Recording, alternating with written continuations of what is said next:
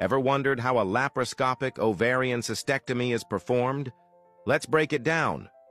An ovarian cyst is a fluid-filled sac that forms on the ovary.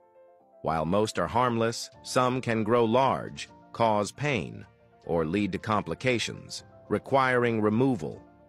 The procedure is minimally invasive and done under general anesthesia. Small keyhole incisions are made in the abdomen, and a tiny camera, laparoscope, is inserted for a clear view. Using specialized instruments, the surgeon carefully removes the cyst while preserving the ovary. Once done, the area is checked for bleeding, and the incisions are closed with sutures or surgical glue. Most patients go home the same day and recover within a week. Quick, safe, and effective. Hit follow for more quick health tips.